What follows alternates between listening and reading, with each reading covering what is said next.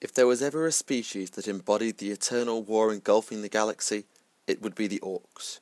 A race born to fight, the Orkoid races have become a scourge the galaxy over, possibly the most numerous of all that knows nothing save war. Their simple culture belies their danger, as they have the power to create incredible, if ramshackle technology, harness the warp, or even make impossible things happen simply with the power of belief.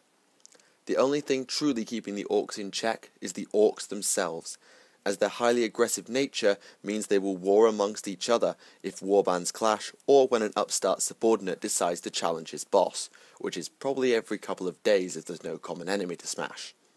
Their empires cannot be bargained with or subdued, and killing them does not mean that a world will be free of Orks for long. If the Ork race were ever to truly unite, then nothing could hope to stand in their way. Today, we catalogue what we know of their race, looking at their history, their societal structure, and how an Ork war comes to be. My name is Michael for Tactica Imperialis, and welcome to 40k Stories. Orks have been around for as long as any human can remember. Their origins are not clearly catalogued, due to the fact that Orks are not record keepers and instead pass on stories by word of mouth. However, there is one group of Orks who tell a tale of their beginnings, the runt herds who take care of the Gretchen and Snotlings that make up the lower classes / food of Ork society. They tell of the Brain Boys, a ruling caste of the Orkish race who were similar in size to Gretchen, and who created the Orks and their cousins to protect them. The fate of the Brain Boys is unknown. Some say they devolved into Gretchen, others that they went extinct naturally, but what is known is that the Brain Boys no longer exist, for whatever reason. Seemingly aware that their death was coming, they supposedly gifted their servants with the ability to create technology and resist injury far beyond other races through artificial DNA. There is evidence, however, that the Orks were in fact a creation of the Old Ones. Known as the Krorks back then, don't know why they changed the name, they were made as warriors to fight the Necrons and the Catan, as well as the warp entities known as Enslavers who were menacing the Old Ones' empire. Of course, they technically failed, as the Old Ones have since died out, or disappeared, but they are certainly more than capable fighters, as any race who's faced them can attest. It may well in fact be that both tales are true to some extent.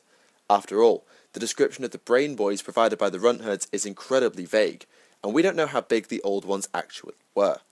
The plague that wiped out the Old Ones in Orkish mythology could have been the Enslavers or the Necrons at a stretch, and it's highly probable that the Krorks were given a bunch of critical survival traits by the Old Ones due to their desperation. We may never know for sure whether the Orks are creations of the Old Ones, creations of another species, an evolution of their kind that became known as the Brain Boys, or simply by good old-fashioned Darwinian evolution. And it's not as though we can sit down for a chat with the greenskins or travel back a few millennia to clarify, after all.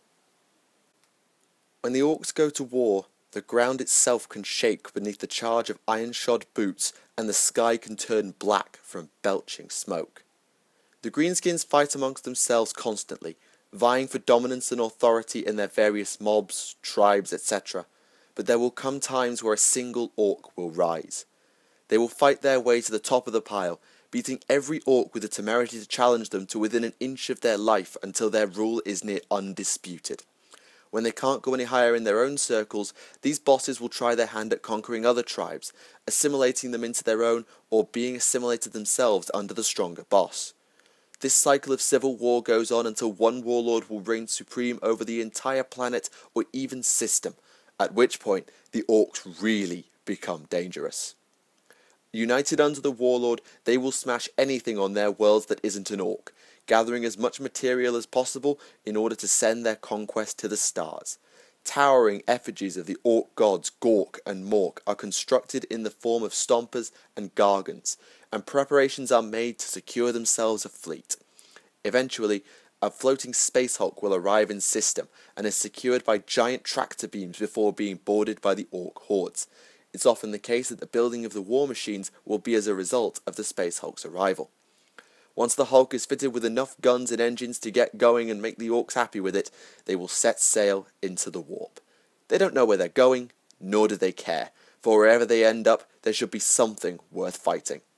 By the time they arrive, the Orks are itching to get going, and once the world is identified, the war reaches a fever pitch as the invasion begins.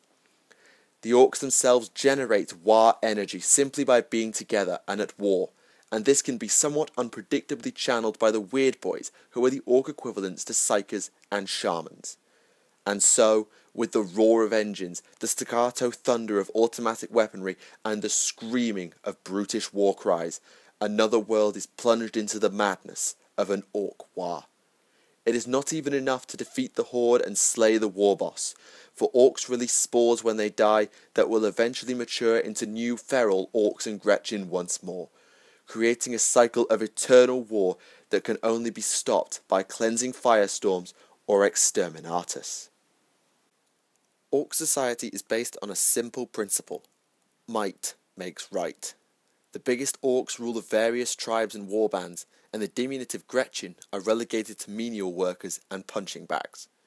The Orks also never stop growing and grow faster, stronger in battle, and so war bosses and even knobs can be as large as or larger than dreadnoughts at the end of a long, bloody campaign.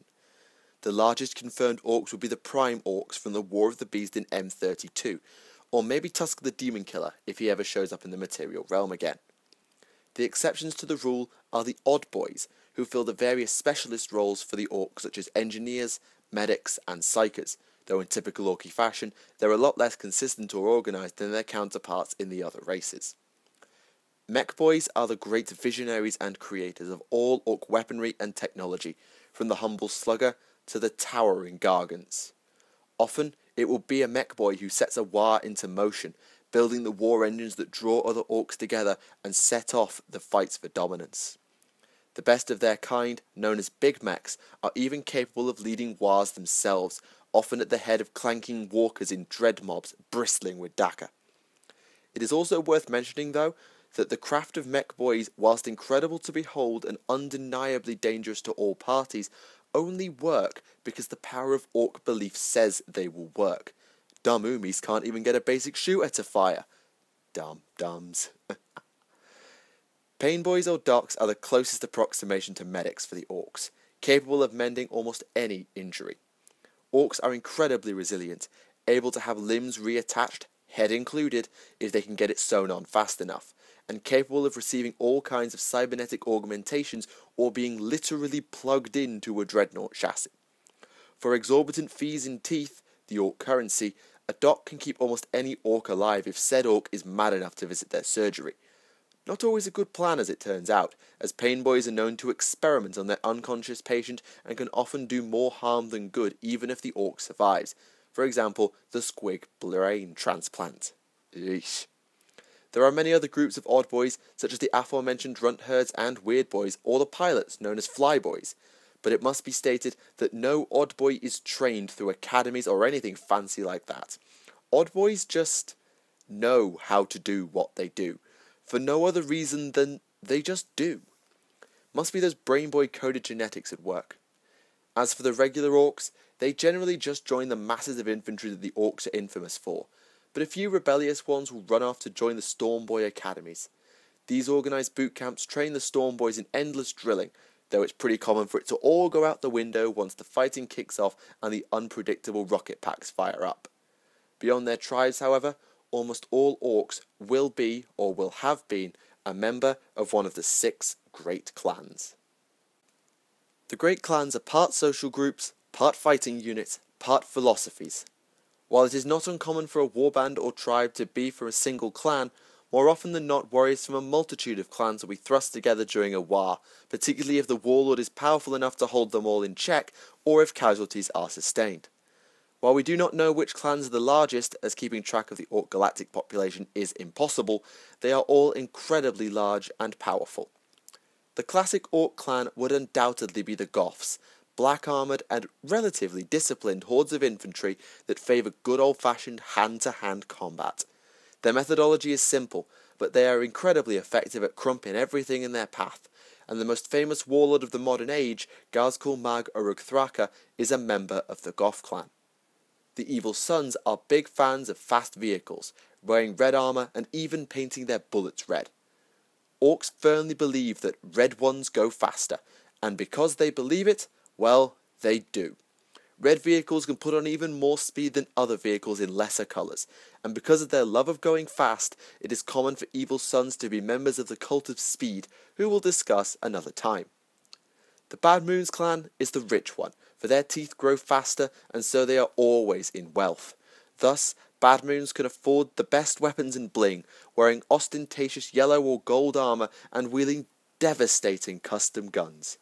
They are the merchant class who do most of the trading, in their favour of course, but the other orcs don't mind, as they can just knock the teeth out of any Bad Moon who tries to rise above his station. The Snakebites are the most backwards of the great clans, favouring to ride on giant beasts such as squigoths or boars as opposed to in vehicles. They raise the largest number of Gretchen and Snotlings alongside their wild charges, probably just as food if nothing else, and Snakebite runt herds are the most skilled of their kind, even if they likely have a smaller proportion of skilled mech boys. A common snakebite tradition is for a young orc to be bitten by a venomous snake and then suck the poison out as a show of strength, and the most famous example will be the legendary weird boy known as Old Zogwart. Snakes won't even attack him anymore. The Blood Axes are the nearest thing to mercenaries in the orc race, as they will negotiate deals with other races, even if they only do it to get better dagger to use on their former wielders.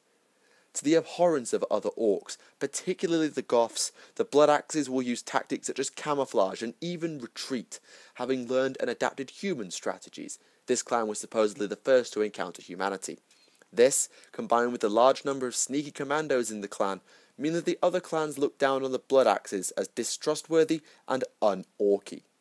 Finally, the Death Skulls are a rather scrupulous bunch even by the standards of other orcs, nicking anything that isn't nailed down no matter who it belonged to. Guardsmen, Eldar, the tribe's war boss, doesn't matter.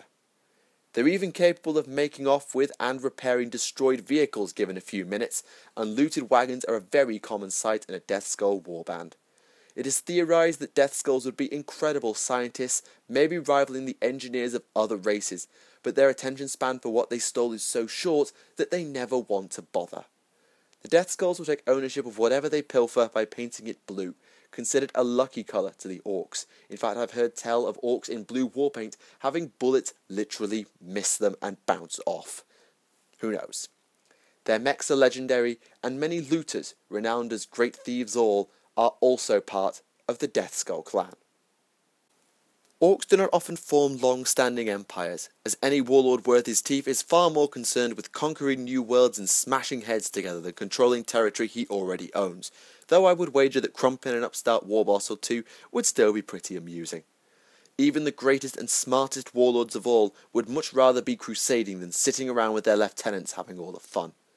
Any orcish territory that the greenskins do choose to consolidate is constantly in a state of anarchy, as it weeds out the weakest orcs and keeps any arrogant bosses in check. The nearest things to an exception will be the two orc empires of Octarius and Sharadan. The worlds of Octarius have all fallen victim to the tyranids of High Fleet Leviathan, who had a portion of their forces redirected there by the legendary Inquisitor Cryptman, the same one who named the tyranids all that time ago. Now, only one world remains, Octarius itself. The Tyranids have supposedly brought the Swarm Lord itself to defeat the Orcs, who were led by the Overfiend of Octarius, Blacktooth, initially, but are now potentially under the command of Ghazghkull Thraka, who is on his holy quest from Gork and Mork to bring about the Ragnarok. I've done some videos on Ghazghkull before, go and check them out. The Empire of Sharadan is located in Ultima Segmentum, not too far from Ultramar, or from Octarius as it turns out. It is led by the pseudo-immortal Arch-Arsonist of Sharadan, a pyromaniac lunatic. If the Arch-Arsonist is killed, then his successor takes up his title and persona, keeping the legacy going, and hence why pseudo-immortal. The current Arch-Arsonist, Snagrod, was responsible for the near annihilation of the Crimson Fist chapter of Space Marines, bringing them down to about 20% strength in the invasion of Rin's world. Wasn't technically Snagrod's fault, but we'll pass over that. Until recently, surgical strikes led by Chief Librarian Tigurius of the Ultramarines had kept the armies of Sharadan in check, but with the encroaching Tyranids in Ultima Segmentum, the Sons of Guilliman have not been able to devote resources to handling the Orcs. This is perhaps why the Crimson Fist launched their strike against the Arch-Arsonist and triggered the invasion of Rin's world. but whatever the case, Snagrod has seized his chance to strike towards the Ultramar system. Whether the Arch-Arsonist will be able to reduce Ultramar to ash, or will find his forces gunned down by Astartes, or even eaten by Tyranids, remains to be seen. Hang on, sorry, timing. Looks like we're getting close to our next dropout point. And so, ladies and gentlemen, it's time for us to leave the webway and conclude our tales of the Orks, at the very least for now. There is so much more to say on the greenskins, and I fully intend to revisit them at least once more in future. But for now, we have arrived at another Legion homeworld. This Legion's Primarch had one of his greatest victories against the Orks, and the Legion would go on to become one of the most renowned and revered in the Great Crusade. So, I hope you can join me next time for that. I'll just be off to the bridge. Thank you all for watching. My name is Michael for Tactica Imperialis, and I'll see you all again. Goodbye.